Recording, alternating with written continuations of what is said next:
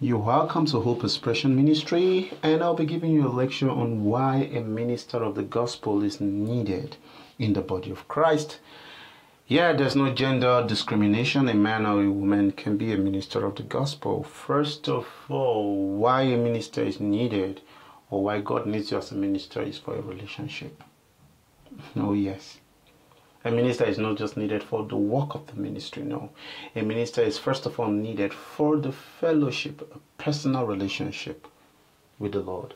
Every other thing must arise from this spot. In this kingdom, without a personal relationship with the Father, there is no chance for you to function as a minister of the gospel.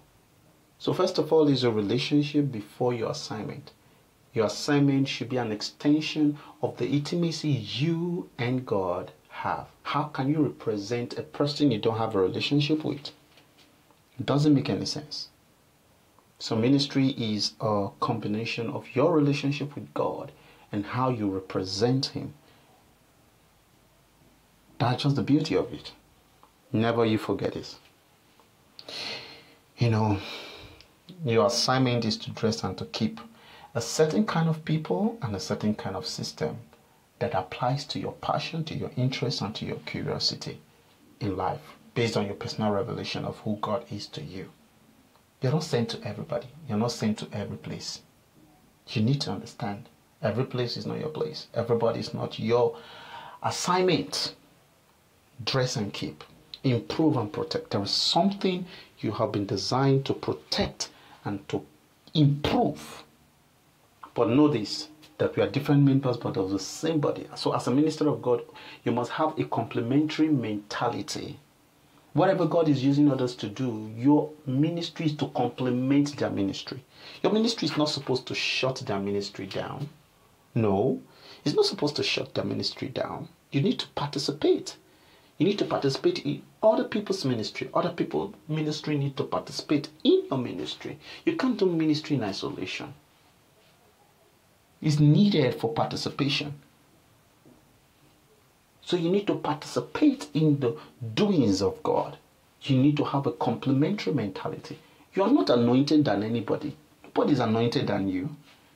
Because our assignment is to complement each other's work and assignment and edify the body of Christ.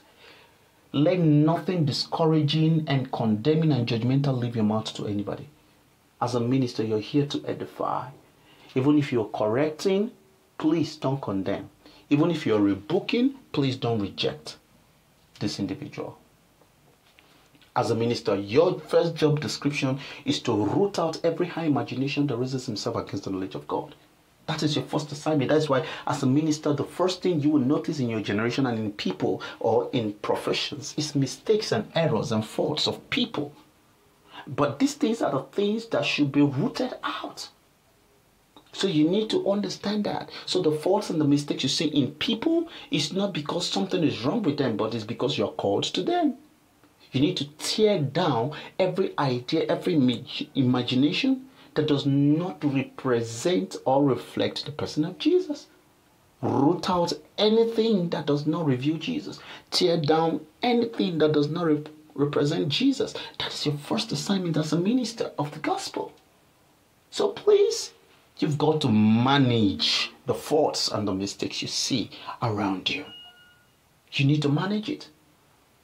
Then you need to understand what God wants you to do. You've got to build.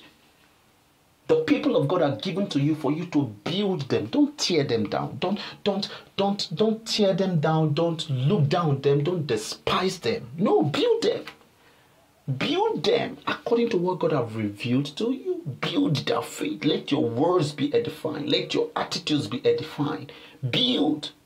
Do not tear down. Do not abuse. Do not victimize. Being a prophet doesn't mean you can be rude and abusive.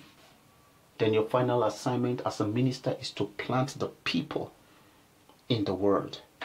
Plant them in the consciousness of God's love for their life. Plant them in the center of their personal relationship with God. Don't point the people to yourself. Point them to Jesus.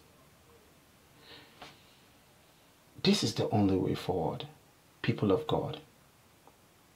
We must understand this. Because as a minister, God expects us to do this. A minister is needed for the practicing of the interest of God according to the reason, location, people, time, and pattern God needs it to be done. May the Lord help you. May the Lord keep you. May His eyes shine upon you. May we not be found wanted. In Jesus' name.